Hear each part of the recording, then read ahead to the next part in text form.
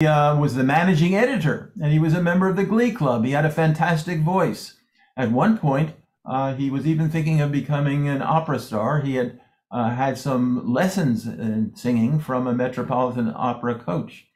He was a member of, not only he was a secretary-treasurer in the Dramatic Society, the Cane Spree champion. The Cane Spree was an annual athletic event, men only. That's what Stevens Institute was a men's school. It was limited. Now it has women as well. There is no more Cane Spree annual gathering. But the cane would be grabbed by two people, two competitors, held onto, and at the start, when a whistle blew, each competitor would try to wrest the cane from the other. And Fred was, as they has indicated at the bottom of the first paragraph, the heavyweight Cane Spree champion twice. At the age of 20, while he was in college, he thought about his own life and his own future, and he had kept a diary. And he confided in his diary that his ultimate and prophetic ambition was, quote, "I'd like to discover one little thing and build my career around it." It's unclear that he had ever heard of a neutrino at that point. E equals mc square is commonly thought of as the most famous equation in the universe. In the universe? Well, we'll say in the world, this world that we live in. But it stands for energy, and it equals mass times the speed of light. C is the speed of light squared. Now, Albert Einstein first proposed this in 1905 as a kind of theoretical exercise that you could just take a very, very, very small amount of material or matter, and if you could suffuse the energy that would come from it, a transference, that mass and energy in effect can convert from one to the other. And you could get a huge amount of energy out. And at the same time, there was an understanding that in 1938, when a German laboratory demonstrated that you could, through some chemical reactions, actually create a lot of energy from a very small amount of uranium. And when you look at the huge amount of energy that would come from this formula, you would note, of course, that C squared, C speed of light, is about 186,000 miles per second. Square that, and you know the huge amount of energy that, at least theoretically, could be converted into an atomic bomb. And that, in 1939, with an understanding just before World War II began, that that event proof of how this could turn into huge energy and possibly an atomic weapon. A letter was sent by a bunch of physicists with Einstein's backing that the U.S. ought to prepare itself and get into some kind of program that could end up that we should have an atomic bomb which would match what was anticipated that Germany might do. It ends up that in 1945, the bomb did come to fruition in July. You'll see a little bit about that in a moment. And then it was, of course, a secret, but then used against two Japanese cities, Hiroshima and Nagasaki, because Germany and Italy, who had been the Axis powers along with Germany, they had already surrendered, and Japan seemed bent on continuing to maintain the war against America and other Allied forces. So, with that, Fred witnessed the very first Trinity atomic bomb test, July 16th. A couple of months after the war was over, he, which was September 1st or 2nd, depending on which side of the earth you were on, the Japanese surrendered, and but he went back to write a piece on what he witnessed to his college alumni journal. This was absolutely the most awe-inspiring spectacle man has yet created on this earth. Even though we who worked on the test preparations knew what to expect in the way of a spectacle, we were left gasping by the magnificent sight that spread out before us. While working at Los Alamos, which was where he and Sylvia, his wife, spent from 1944 on through after the war till 1959, Ted teamed up with Clyde Cowan, a colleague there, and they theorized that they could actually detect what seemed to be an undetectable particle, subatomic particle. That was first, the neutrino was theorized in 1930 as a necessary ingredient in the conversion of matter into energy and energy into mass. That one of the chemical reactions that they were working on, the scientists then in the 30s and such, suggested that the energy equals mass formula wasn't quite balanced. You were getting a little less energy coming out than you thought was the case. So the theoretical difference was called a neutrino, tiny particles. So in order to detect them, which had never been done before, some people were convinced that you could never detect them, they built this smallish detector called Herr Aug. You can see that written on the top. That's Mr. I in German. And you see that it contains about 3 tons of liquid and 90 photomultipliers. The photomultipliers are those bulky little items that you see surrounding the tank. The purpose of a photomultiplier is that if a neutrino, and there are trillions of them that are passing every second, if just one of them happened to react in there, then you would get a photomultiplier to multiply the light effect that the signal that they devised would have been visible. Now that detector didn't work, and here's what happened. While they were working on the neutrino, and while previously Fred was at Los Alamos, and then later on when he went to other schools in various positions, he was always performing. And here he is in Los Alamos at a rehearsal for Inherit the Wind. Those of you of a certain age will remember Inherit the Wind, the monkey trial, 1925, about whether everything comes from the Bible or human beings evolved in some kind of scientific manner. Clarence Darrow was one of the greatest attorneys of his day in civil rights, and he is, as you see from a local newspaper in Los Alamos, Clarence Darrow is played by Fred Reines. It said, Reines is world famous for his co-discovery of the neutrino. His stage experience includes the romantic lead in Finian's Rainbow and many appearances in Gilbert and Sullivan productions. An example of Fred's poetry, it ranged from the whimsical, Viva la difference, curves figure in sex and manner complex. The impulse, the action, the core of attraction is concavity meeting convex. He wrote hundreds of poems. Another one was called Mad. It has some resonance with today's concerns about what's happening in Ukraine and the threat from Russia about reaching up to a possible nuclear weapon use. In the 1960s and 70s, the United States and Russia, or then the Soviet Union, had thousands of nuclear weapons. We still have some thousands between the two of us, but at a lower number than previously. The theory was called MAD, M-A-D, for mutual assured destruction, that no one would dare or want to use it, knowing that they would be destroyed in turn. So I would just say what brought us to the brink was the beginning of an excerpt from his poem.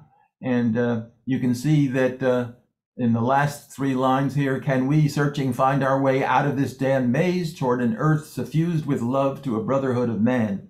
So while he had worked on what turned out to be horrible potential weapons, that at the same time, there's an underlying affection for him, for the notion that we somehow can get out of it and have an appreciation of the best of our behaviors.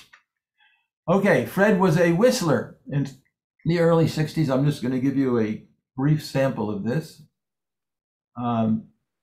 He accompanied his daughter. She was on the She was playing the guitar in the background. Now I'm going to move this along.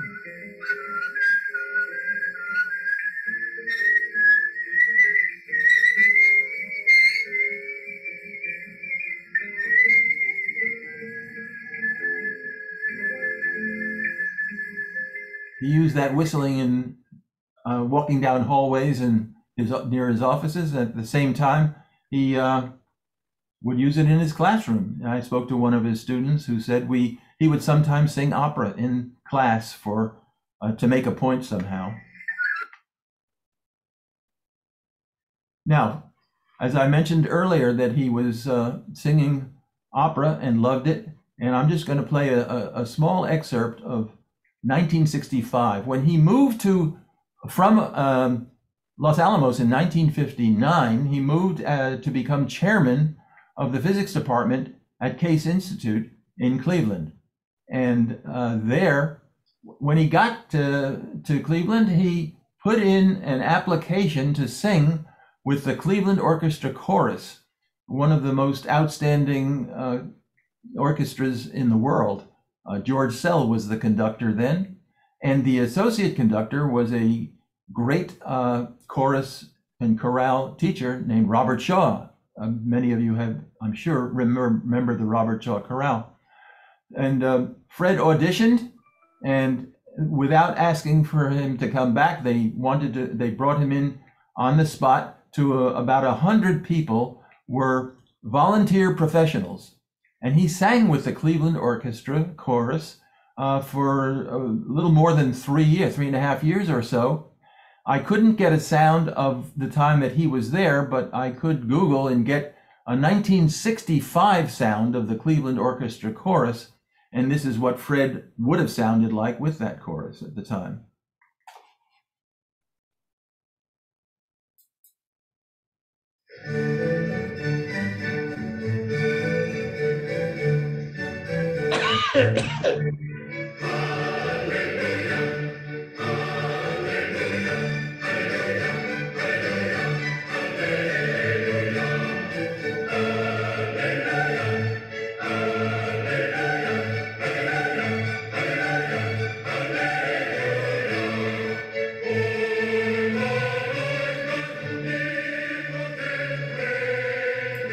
Okay, you heard the quality of that is fantastic. And although Fred worked with a colleague to do the original discovery of the neutrino, that was where the neutrino were being emitted by nuclear reactors. So it was a man-made production. But in the 1960s, Fred's work included experiments in a laboratory more than 2 miles underground in South Africa. And the findings included the detection in 1965 of natural neutrinos that were streaming from the Earth's atmosphere. You can see the conditions of what it looks like in an deep underground mine. Why did he have to go so deep underground to find them?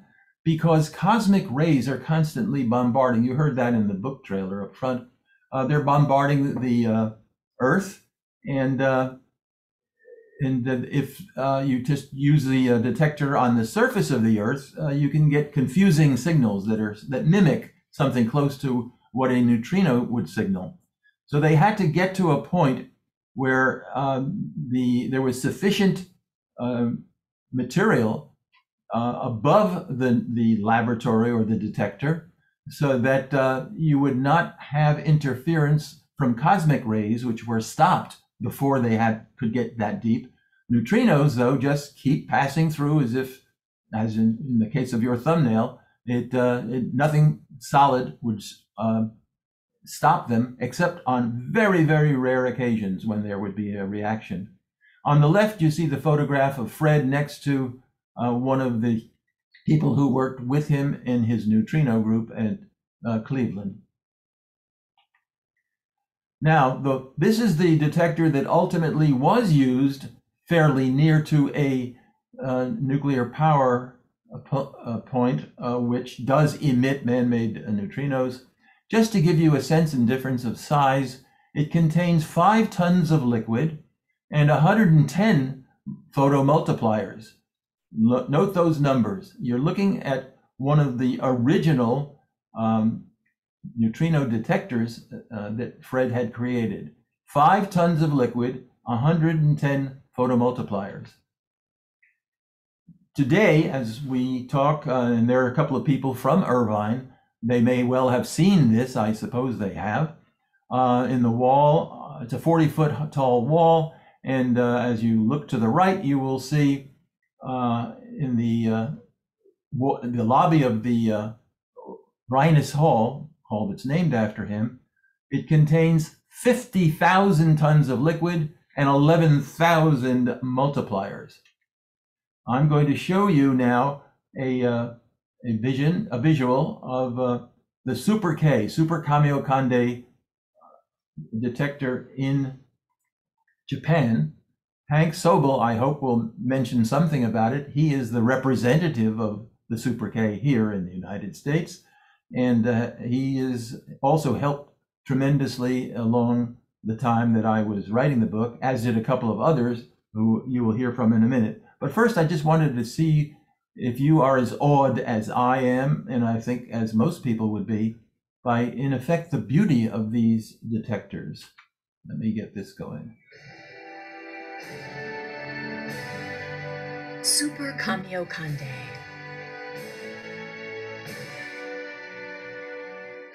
A huge and beautiful instrument for physics experiments that helps reveal the history of the universe and the origin of matter itself. Numerous discoveries have been made at Super Kamiokande, including those which led to the 2015 Nobel Prize in Physics. Now it is taking the next step in its evolution in order to continue the legacy of breakthroughs in physics. The instrument contains approximately 11,000 photomultiplier tubes. These sensors, immersed in ultra-pure water and isolated beneath 1,000 meters of rock, can detect incredibly faint bursts of light. This is the key to finding neutrinos. One source of large amounts of neutrinos is supernovas, the explosive deaths of stars. Another source is within our own star, the Sun, as it produces energy. In addition, cosmic rays from deep space passing through the Earth's atmosphere create showers of neutrinos.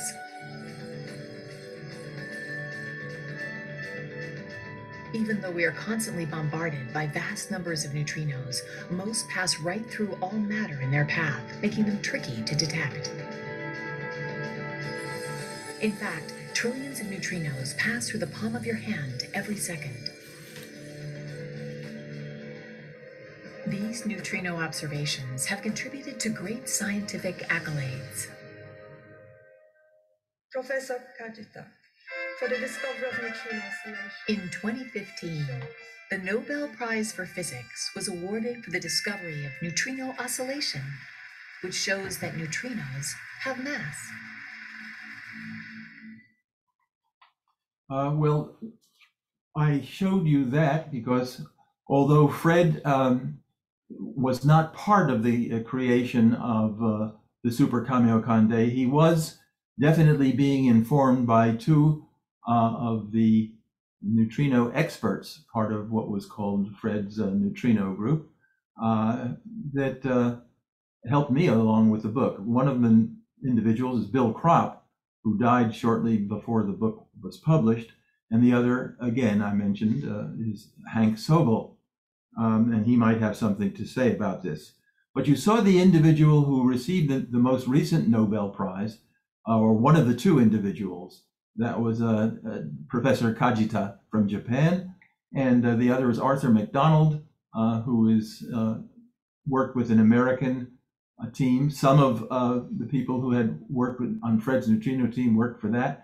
It's a similar kind of huge, magnificent, giant underground, deep underground detector that was used. But I wanted to read to you a little bit from the very beginning of the book, very briefly, It's about the Super K image that you see on the cover of the book. Takaaki Kajita, who was the Nobel Prize winner, did have a chance to make a comment about the book and about Fred Reines. He, like Reines, a Nobel laureate, received the prize for his neutrino findings on the Super K in 2015, and he pays homage to Fred Reines's. Can they see me? I just wanted to hold this as I read it. Yeah, they can see you. I'll show you. Okay, hold on for a sec. They see you right here. Yeah. Okay, here's the book, here's the cover. And he said, this book, he said about Chasing the Ghost, is a most welcome account about Frederick Reines and his great contributions to neutrino physics and astrophysics.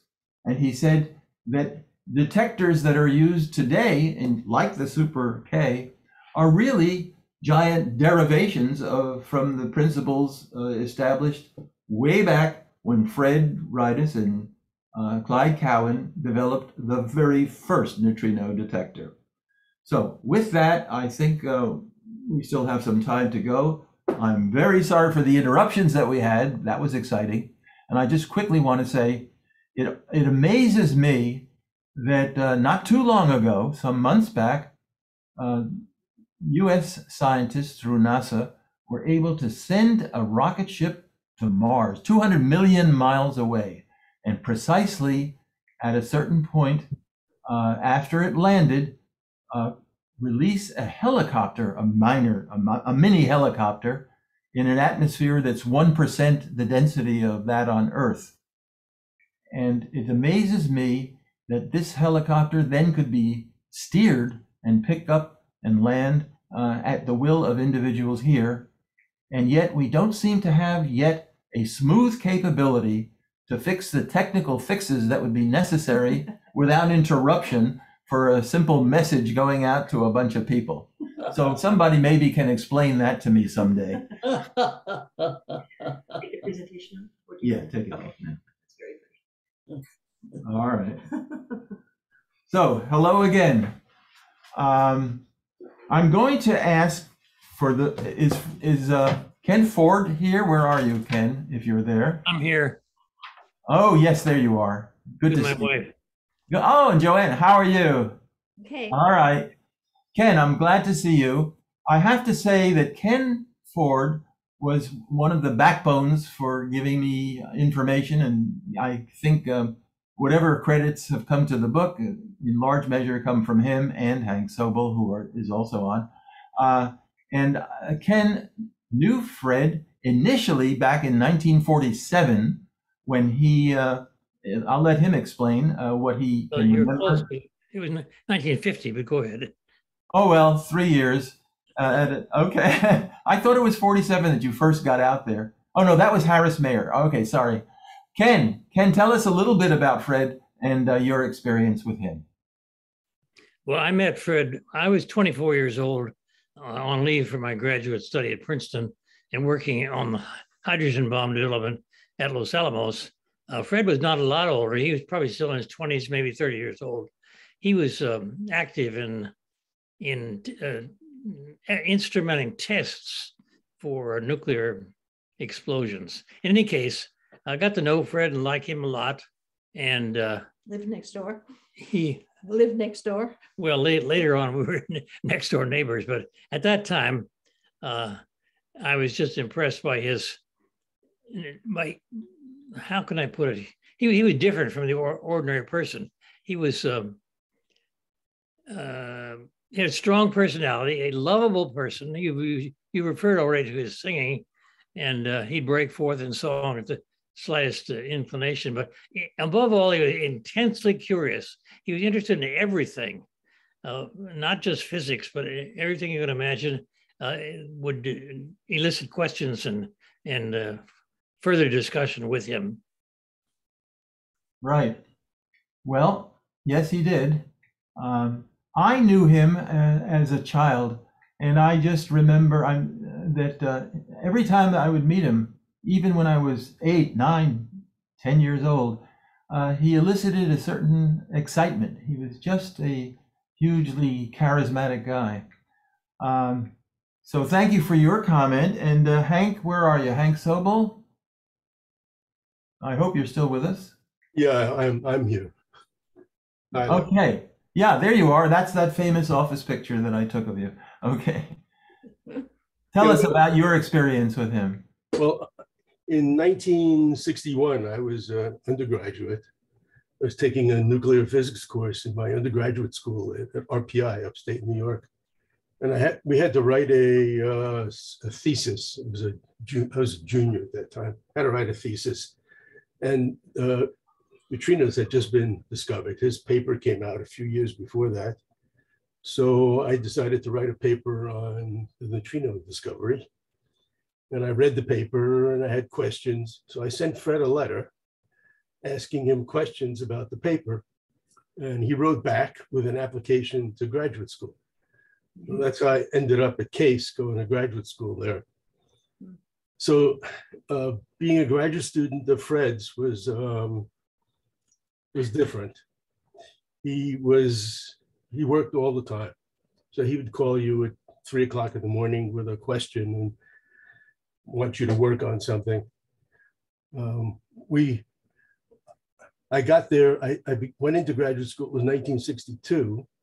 And by 1965, we were ready to build our experiment in South Africa. So he sent me to South Africa, and I lived there with my wife for 3.5 years, working underground in that mine every day. And then came back, and he hired me as a postdoc, and then I went on to be a faculty member at UCI. So his influence on me, of course, was tremendous. And his influence on the field was also tremendous.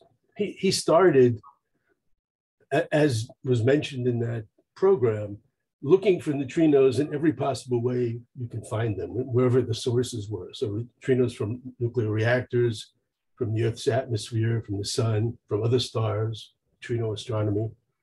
He started all that.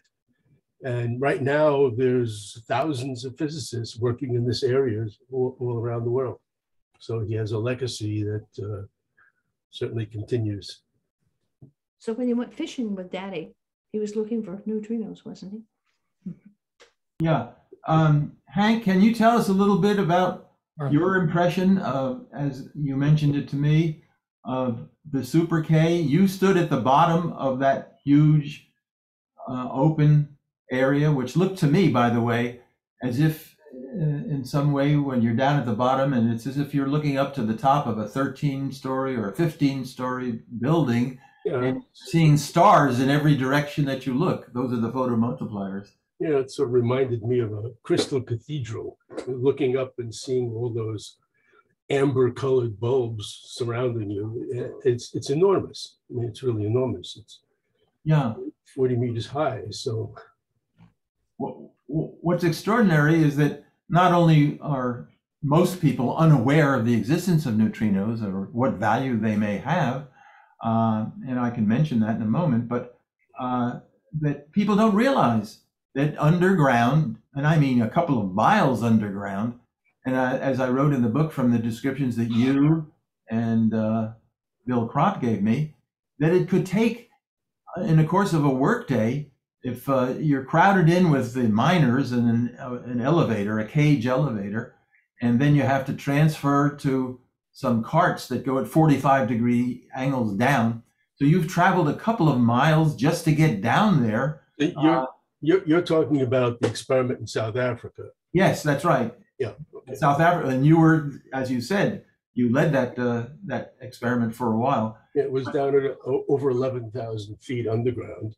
Yeah. And so there was a vertical elevator of 4,000 feet, and then three 45-degree incline elevators around 2,000 feet each. Right. At the bottom of the vertical, you had to walk about a mile to get to the next place where you go down, and wait. And then you go down the next one, and the next one, and the next one. And so it takes, could take you an hour or more to get underground. Right. And of course, it was terribly hot. It was 123 degrees rock temperature down there. So we had to wear special clothing called pneumo jackets to keep us from getting sick. So yeah, it was a very interesting experience. Interesting time when for young people. I was young and stupid, so I wasn't afraid at the time. Yeah, you were never stupid. Okay. Well, I relate that to the Super K.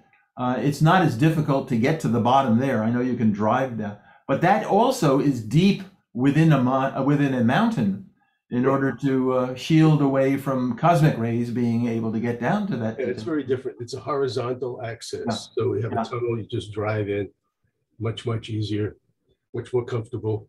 I can imagine.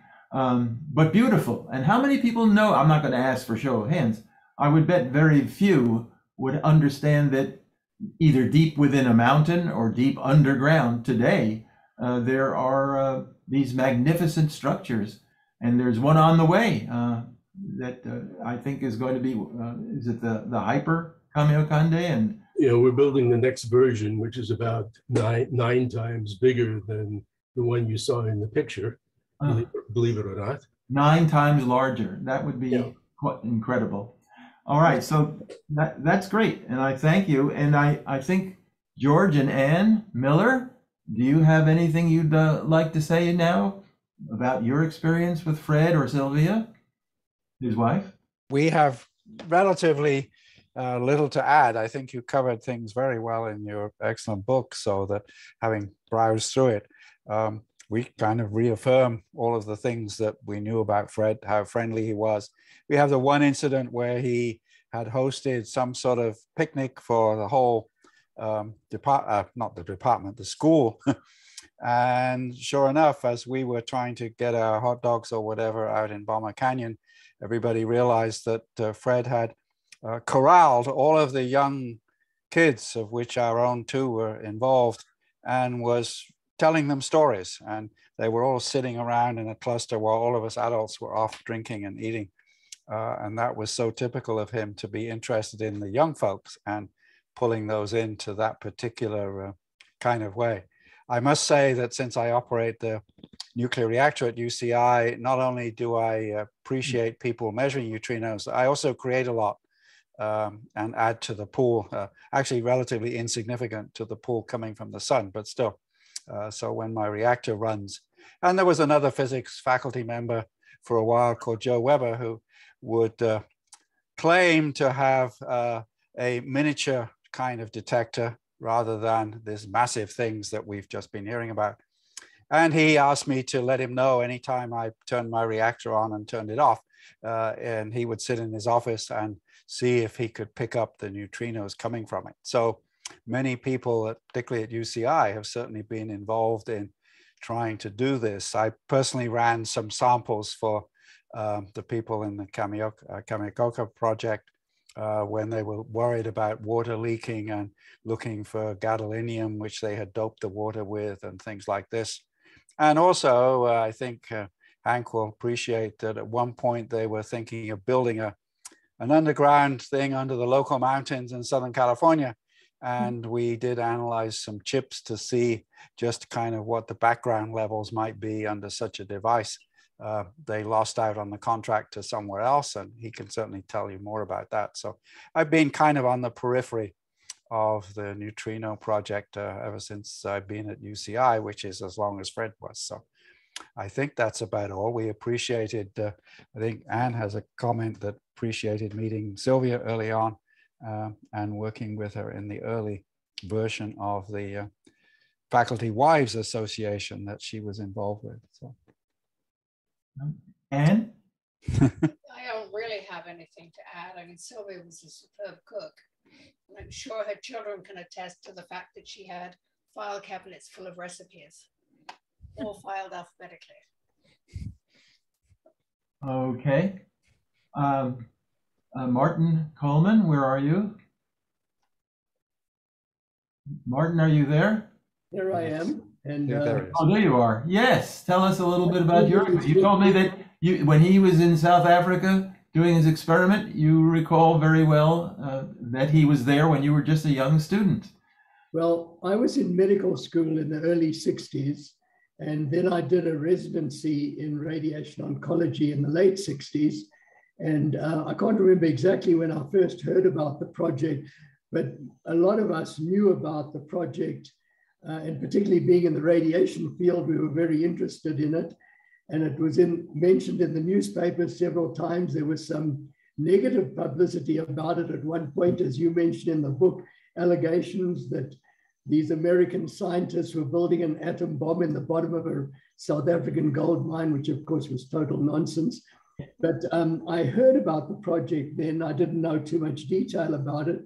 And then several years later, I was recruited to UC Irvine in 1977 in radiological sciences. I was the chief of radiation oncology, and Fred Reines was on our graduate committee.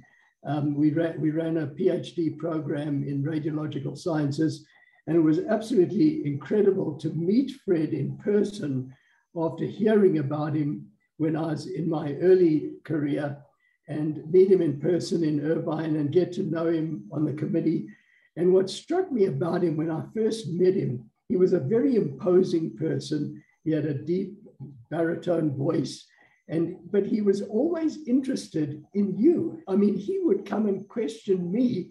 I thought he was much more interesting than I was, and I wanted to know about his work, but he would ask me about my work. And I found that, it was very, I don't know how to put it, but he was very personable and very a wonderful person to get to know over the years. And I was running an alumni group for our university in California, the University of the Witwatersrand, Johannesburg. And of course, I took the opportunity with my personal connection with Fred to get him to come and talk at one of our alumni meetings about his experience with the university. The university had given him an honorary degree, and he arrived at the alumni dinner wearing the tie for the ERPM mine where he had done the experiments. The mine was known as, the ERPM were known as Hooters because of the sirens that went off every evening at the mine, denoting the end of the workday. And the emblem on the tie was an owl. And he wore this tie to our dinner, and he gave a wonderful talk about his experiences in Johannesburg. And then I had a very amusing incident with him. Every year at UC Irvine, leading up to the Nobel Prizes, there'd be rumors running around campus that this year Fred was going to get the Nobel Prize in physics.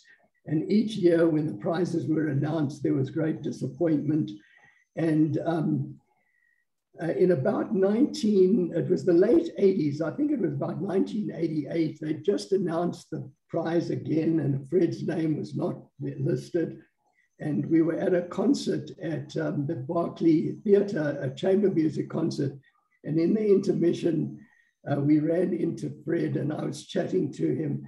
And I said to him, Fred, I think, am I right that every person who either postulated the existence of a subatomic particle or proved its existence has won a Nobel Prize except you? And Fred just looked at me, and his response was instantaneous. He just said, I'm not dead yet. Okay. And of course, a couple of years later, he was awarded the Nobel Prize, and we had big celebrations on campus when that happened.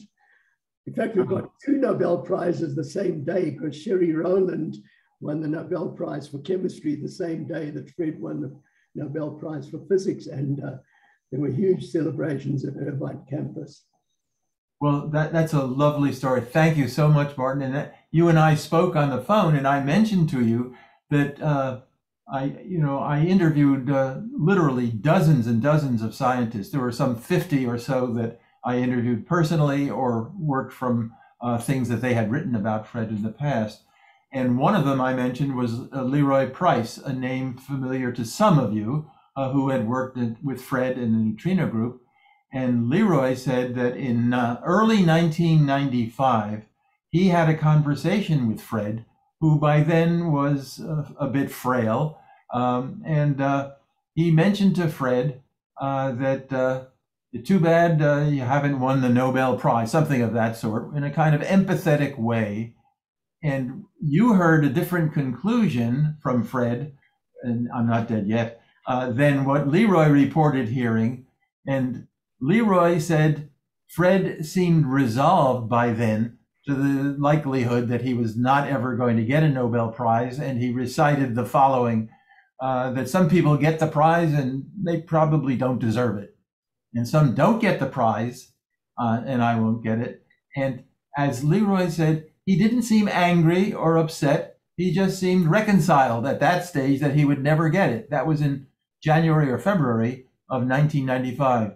Lo and behold, in October, he got announcement that he got the prize.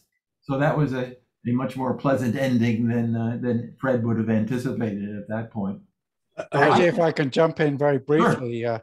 There's a story about that one of the chemistry faculty called Sherry Rowland to say, have you heard the news?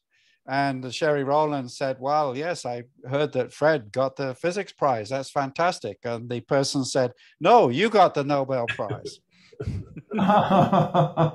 Yeah, well, and keep in mind, I guess the group doesn't realize it, that UC at Irvine was first established, I think, in 1965. So it was still a new school relative to a lot of other famous institutions, Princeton, Harvard, they go back to ancient history. And here you have a school that's been in existence for a couple of decades and 2 Nobel Prize winners in 1 year. That was quite a festivity. I have one other Nobel Prize story. Yeah. There was a conference at CERN, and at the time, well, you know, CERN. Just mention what CERN is. It's a large accelerator complex in Europe. In Europe, yeah. So so there are 3 types of neutrinos in general: electron neutrino, muon neutrino, and tau neutrino. And at the time, no one seemed to be working on trying to discover or observe the tau neutrino. And so the theorist who was in charge of the conference stood up and said, well, it's obvious. Everyone knows the Nobel Prize comes for every other neutrino. Yes. And you were, that was cute. All right. I just wanted to make one other quick comment, and then maybe if we have a few more minutes, since we lost some of the time in the early part of the technical issue period. I had, among other scientists that I talked to, a couple have said, there's a concern that maybe there's not a practical use for neutrino. You know, the Super K detector cost $100 million. Other detectors are going to cost more as we go forward. You heard that there's going to be a hypercondiocome that's going to be 9 times larger than the existing one that you saw. So one of the questions that I'm sure all the scientists here who have ever sought grants will get from the people who give the money, namely, presumably, from Congress or whoever signs off on the budgets, to NASA and other places. So what's the practical effect? What's the use? And I heard a couple of answers to that. One of the most impressive answers was, you ask the wrong question when you say, what is the practical use? Because sometimes there's no obvious practical use. And in a few years or maybe a few decades, what you have discovered turns into a major finding and a major previously unanticipated use that can change the world, which is certainly the case, for example, with E = mc squared and Einstein's original equation. Einstein himself said you can never use it for any practical purpose. It's never going to happen in real life. And lo and behold, you have these accelerators, not the only accelerators, but you have these mechanisms for using that knowledge for practical use in the nuclear power plants and such. The other was a very interesting comment, was that don't ask for just practical use. There's an inherent value in having a cultural value as opposed to a practical value.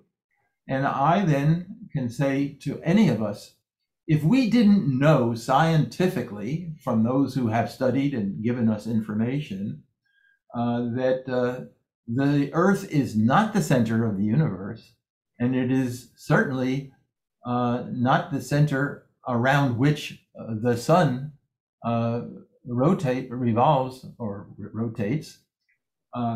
If you were like most of human life in history until a couple of hundred years ago, you would see the sun rise in the morning at the east, and in the course of a day overhead, eventually sets in the west.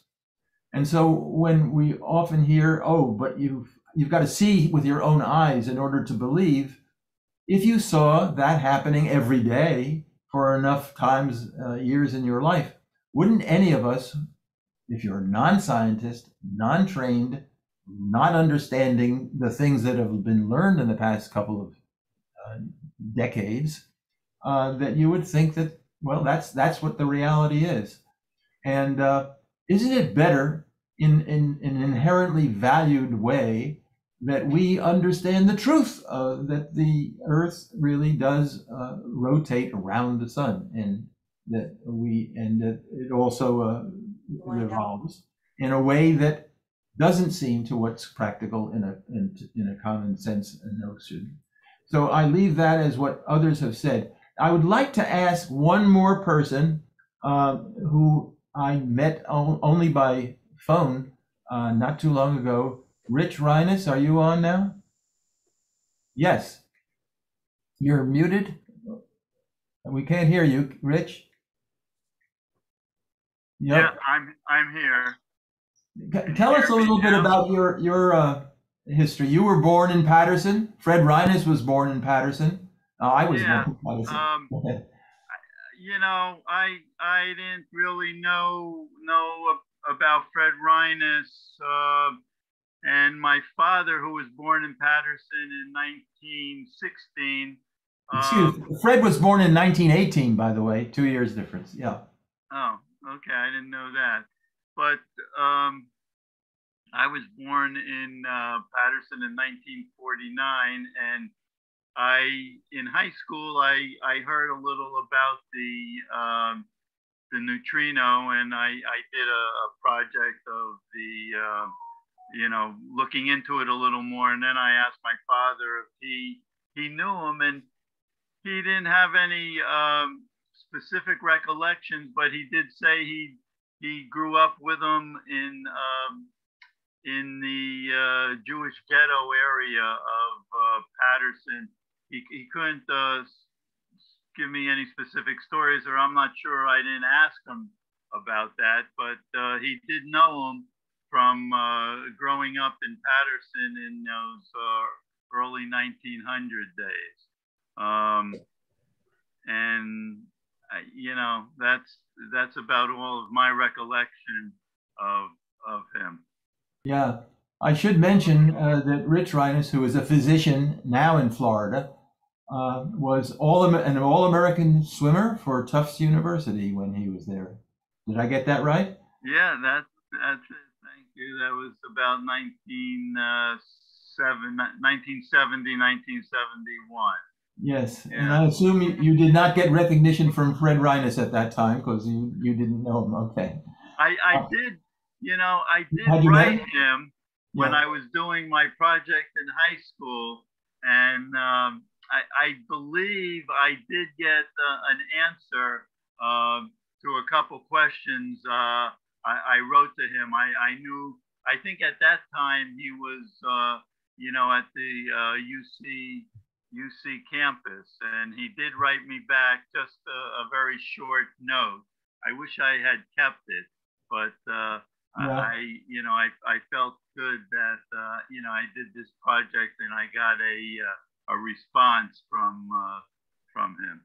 Yeah, that was nice. Yeah, he would write, and I would be in occasional communication with him.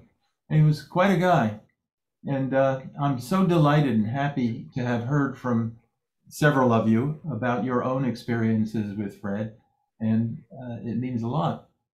Lou, did you want to say anything? Lou Chodosh, Dr. Chodosh? Just said about the book, what I would say, what's striking about it is that you put such a human face on his scientific endeavors. And that's what I think made the book very readable, colorful, and a pleasure to read. So combining his remarkable personal life together with his scientific accomplishments made the book something special. Well, thanks. Okay. Yeah. It was Fred who made the book special, and I just put the tools to it. And it was a terrific experience learning about it and meeting so many of you and hearing your own stories. Terrific. Leonard, anybody else? May I make one other comment that I Sure. mentioned? Yeah, we'll be signing off pretty soon, but go ahead. Well, this is something that I think Hank may know a lot more about than I, but in Fred's talk to our alumni group, he mentioned something really remarkable, that the project in Johannesburg involved Case Institute, the University of Witwatersrand, the mine, and the funding agencies, which I think was the US Atomic Energy Agency. And he said there was not a single written contract. He said it was all done by communications and agreements, and this multi-million dollars of equipment transferred from the US to South Africa down a mine, and a project that ran for several years. Right. Fred had a lot of contacts from his times at Los Alamos. So Yeah. he knew the head of the Atomic Energy Commission, so he could get on the phone and call him up. Right. And he did many times. Yeah. Yeah, I've heard that from so many others who are not on here, who I interviewed and talked with. Who was it who had mentioned that you remember him well?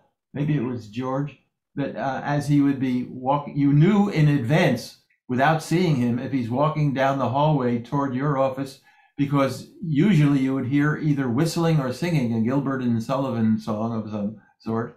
Yes, that's correct. Yes. Yeah. Right. And I heard But he also, one other vague anecdote, he would come to visit with us at lunch. We had a nice little lunch place, which eventually got bulldozed, unfortunately, at Irvine. And he would be into a project. I remember one time he was berating all of us because he wanted to solve the 4-color math problem. And he was totally calling all the physicists and chemists sitting around as to how he was trying to do this and work on it. And I don't know whether you know what that is, but it's got nothing to do with neutrinos. So therefore I kept it quiet. Well, no, you can. All right. Well, unless anybody else has something to say, maybe we ought to. Does anyone ever have any other questions or comments before we close out? There was another discovery we just made, I might say.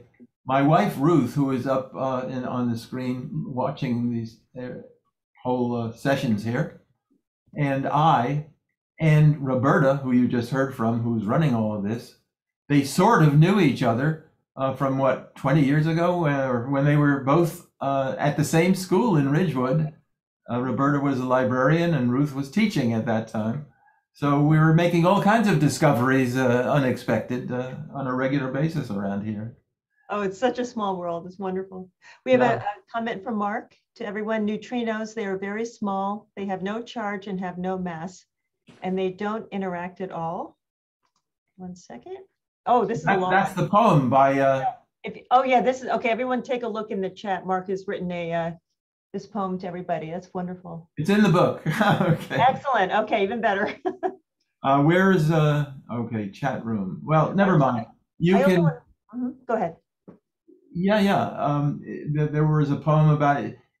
Erroneously, at the time, it was written only 3 or 4 years after their discovery.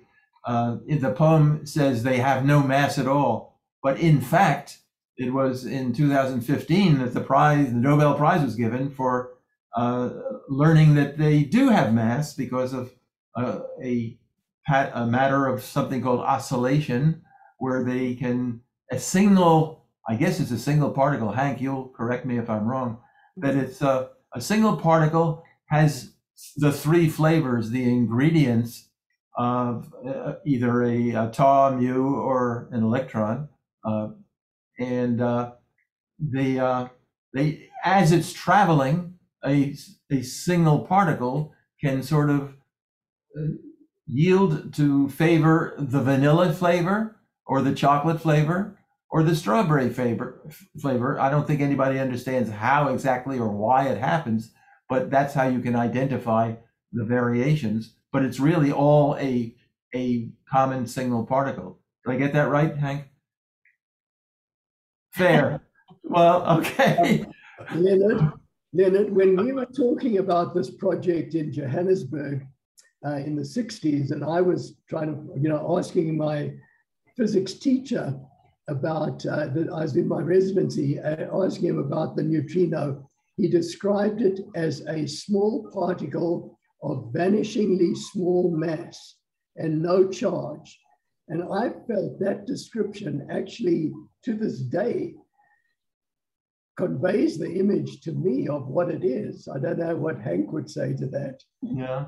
That's very good. Okay. Not vanishing to zero, but vanishing small.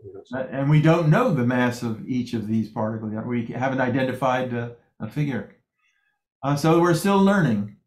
And there's the resonance of what's going on today about respect for science. And I guess getting through the COVID issue still is a matter of what the latest science says. All right, so we won't get into political issues or any other. That's part two. Okay, Roberta. I wanted to remind everybody, we do have about 8 copies left of Chasing the Ghost here at the library. So if you'd like to swing by and pick one up, just send me an email. You can respond to the reminder email I had sent with the Zoom link. Just reply to that email, give me your name and when you'd like to stop by, and I'll have a copy of the book at the reference desk with your name on it. So the first 8 people who respond, I would be happy to share that with you. Let me amend it slightly. Some of you will not be able to stop by very easily if you're in California or in who knows where. But I will be happy to mail a copy, Roberta, to whoever writes to you and make that request. Thank you. That's wonderful. Okay. Well, thank you all. For me, it's been a great pleasure, and seeing several faces that I know and a few people that I hadn't known until now. Glad to see you. Yeah. This was such a, I think Lou said earlier that you really added the humanity, the music and the whimsical stories and the humor. It's just, for those of us who are not really inclined to science, you really did make it so accessible. And I just thank you for adding that twist with your writing. It's really wonderful. I look forward to fully reading it now. And I thank each of you. This was such an interesting conversation. I love that you all have so much history and just a sharing of memories and knowledge. So that added so much to this program. So thank you, Leonard, for a really well thought out, well planned, very interesting program. And I just thank all of you for spending time with us tonight. And I'll be sending a recording probably late tomorrow afternoon. So it'll be on our YouTube channel. So I'll send that link out to you. Okay. Probably right after the technical glitch. Okay. Okay. Thank you so much. Thanks. Good evening. Okay.